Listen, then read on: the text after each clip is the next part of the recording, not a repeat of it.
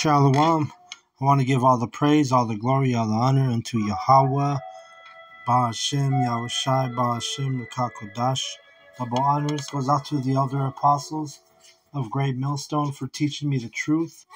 Also, one acknowledge Allah Akyam, who are pushing the truth with sincerity throughout the four corners of the earth. All right. Through the Spirit, I'm in Matthew 2. And I'm just going to go ahead and start at the top. It says, Now when Yahushai was born in Bethlehem of Judea, in the days of Herod the king, behold, there came wise men from the east to Jerusalem.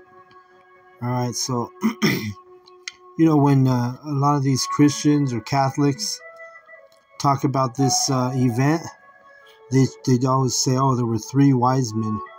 But the scriptures don't mention just three wise men. It says there came wise men, because there was a bunch of wise men that came from the east to Jerusalem to witness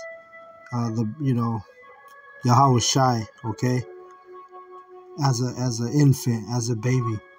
Verse 2, saying, Where is he that is born King of the Jews? For we have seen his star in the east and are come to worship him.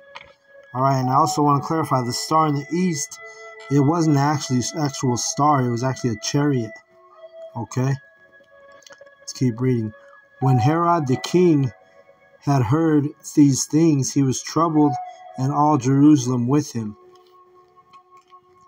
Right, because he, just like now, if Biden, if he was briefed and told, hey, there was what you call a UFO, spotted, in around the military base of Babylon, America, Biden would freak out, right? That would trouble him.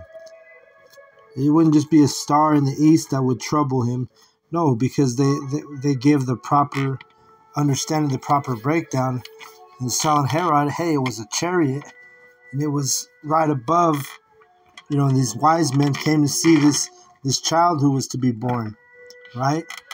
And actually, let me grab this real quick.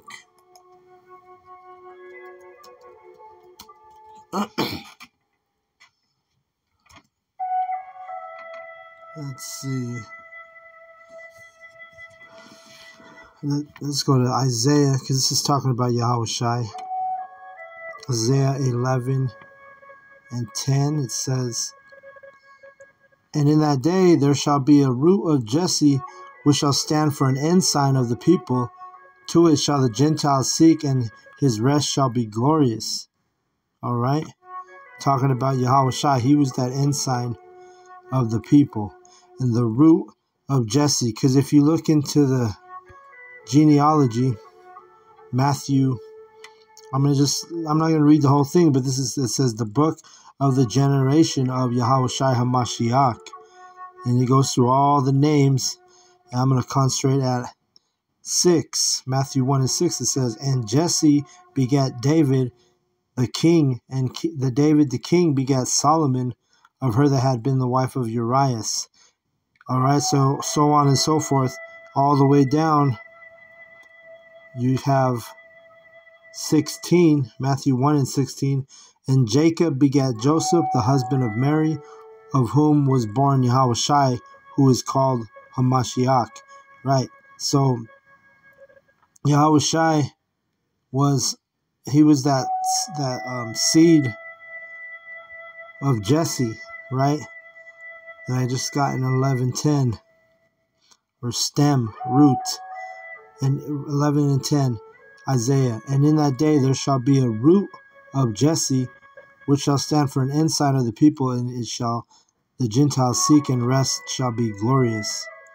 All right, so when you go down the genealogy of Yahushai, one of his forefathers was Jesse. All right, and again, there were many wise men, and what brought them and what guided them to Yahushai was that star in the east, which was indeed a chariot. It wasn't a star. And as we read here a little bit more in Matthew 2, let's go. It makes more sense. Verse 4, And when he had gathered all the chief priests Okay, so Herod was troubled. And then it says, and when he had gathered all the chief priests and the scribes of the people together, he demanded of them where the Mashiach should be born. And they said unto him, in Bethlehem of Judea, for thus it is written by the prophet, and thou Bethlehem in the land of Judah art not the not the least among the princes of Judah, for out of thee shall come a governor that shall rule my people Israel. Then Herod, when he had privately called the wise men, inquired of them diligently what time the star appeared. So you got to ask yourself, if he's saying what time the star appeared, but you could tell it wasn't a star, because if the sun goes down and you can see the stars at night, you're not, that star's going to be there all night. It's not going to just be pop up, and then he's not going to be like, oh, what time was the star, appeared, like we're reading here. He's talking about a chariot. All right. And Herod knew it was a chariot, what you call a UFO. He knew it wasn't no star. Verse 8, and he sent them to Bethlehem and said, go and search diligently for the young child, and when ye have found him, bring me word again, that I may come and worship him also.